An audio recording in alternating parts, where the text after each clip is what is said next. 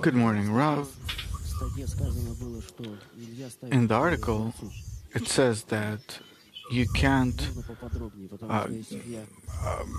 set conditions for the Creator. Can you explain?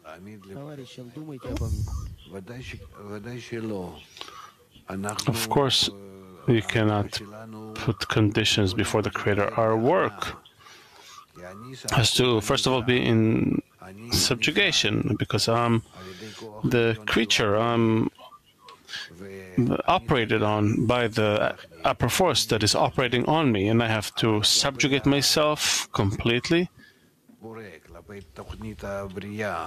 But towards the Creator, the plan of creation, the process, the purpose, but not towards that will to receive that is working in me.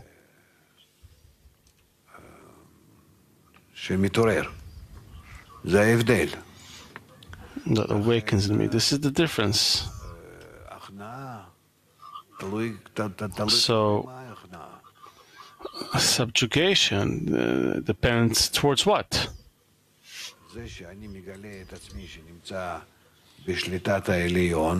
The fact that I discover myself under the dominion of the upper one. Yes, I am under his dominion, but the question is, do I disappear in that completely? And then it's a degree of Hasidism, or I'm in the degree of the Creator's servant, and then I do my work, not only in surrendering and subjugating, but also in building the system and adapting myself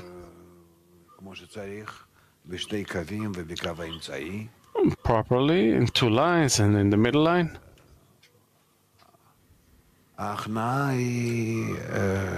So this subjugation is selective. How shall I put it?